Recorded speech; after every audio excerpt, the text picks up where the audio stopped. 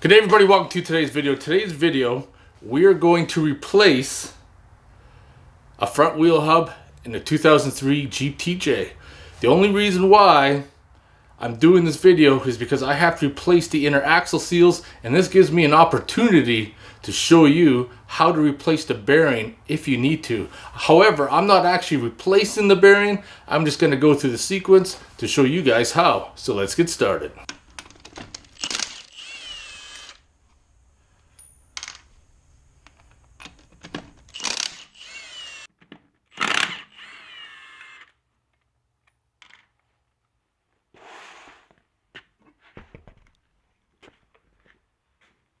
Now the next step to removing the wheel bearing is you got to remove the caliper for the brakes. So that's as simple as removing that bolt right there,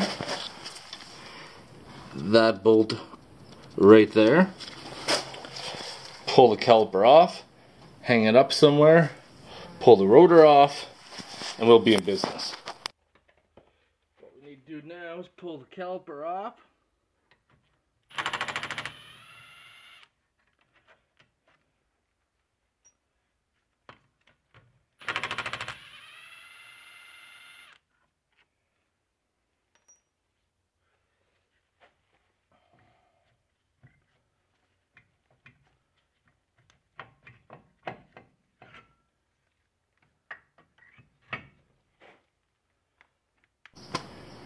So now you're ready to remove the bearing and give it a feel. If your bearing is bad, you're gonna feel that it's rough. I'm actually surprised this bearing's still good. When I first installed the bearing, I had no intentions of keeping the Jeep. I was just gonna fix it up and flip it, but I ended up keeping it. So this is a set of no-name bearings that has taken me to the Yukon and Alaska, and it's been like 4 years and they're still good. Anyways, one of the first things we got to do before we remove the 3 bolts for the actual bearing itself is remove this cotter pin right here and then remove the axle nut.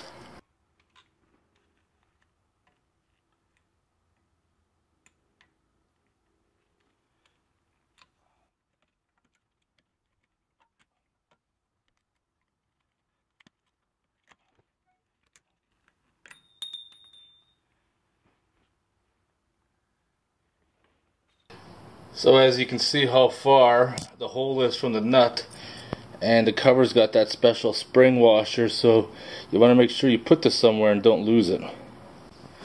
Now that nut is a 36mm socket, and I'm going to use the Milwaukee fuel to bust this thing free.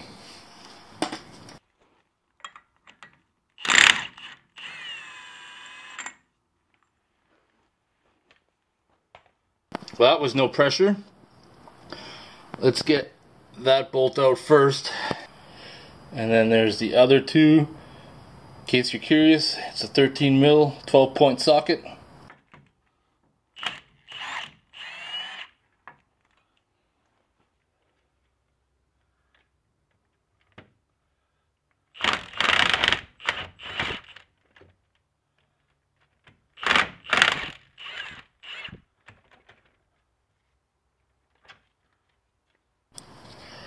So now to remove the bearing, what I like to do is I just turn the 2 bottom ones in, a couple threads. It's one on this side, it's one on the opposite side, and then we're going to tap it with that rubber mallet, and we're going to pop that bearing right out with the help of that pry bar.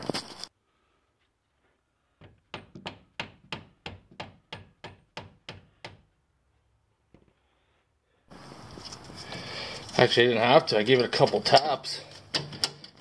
And this thing, I can remove the bolts now, and this thing will just pull right out.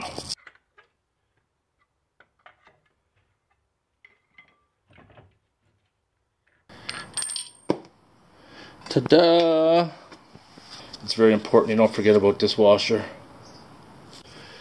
Theoretically now, if this was a new bearing, we would go to install it with the dust shield. Dust shield goes away from the brake caliper.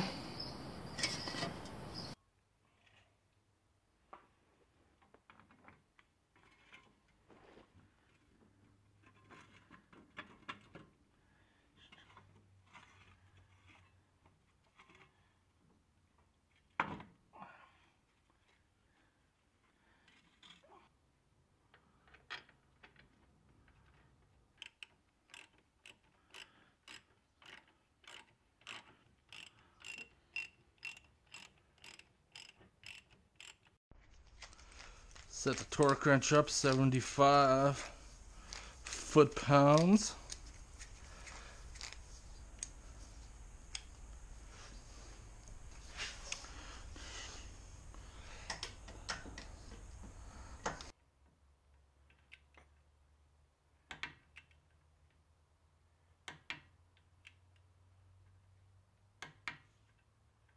Perfect.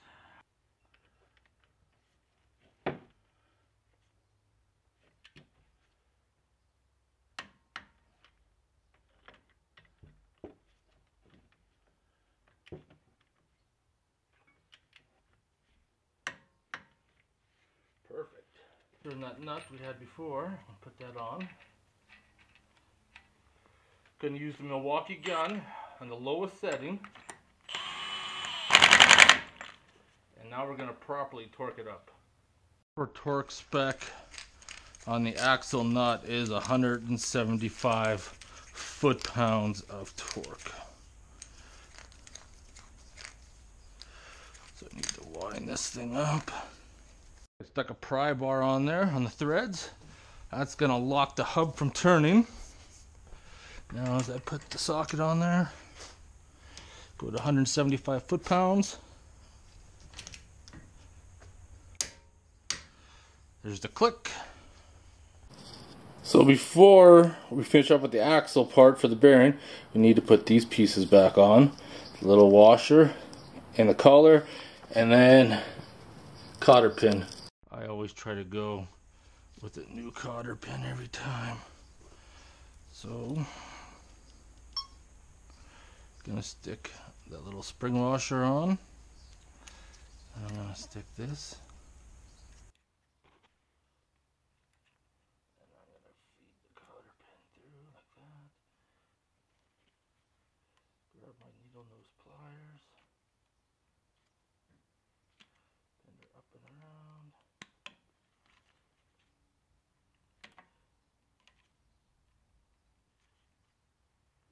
And do the same thing.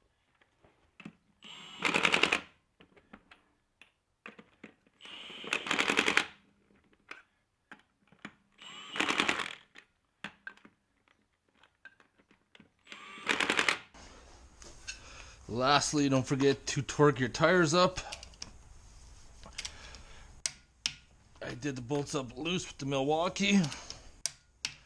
And now I'm torquing them to 100 foot-pounds.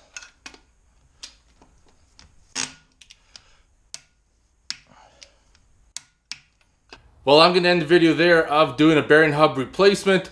Obviously, I didn't replace the bearing hub. I explained that earlier in the video.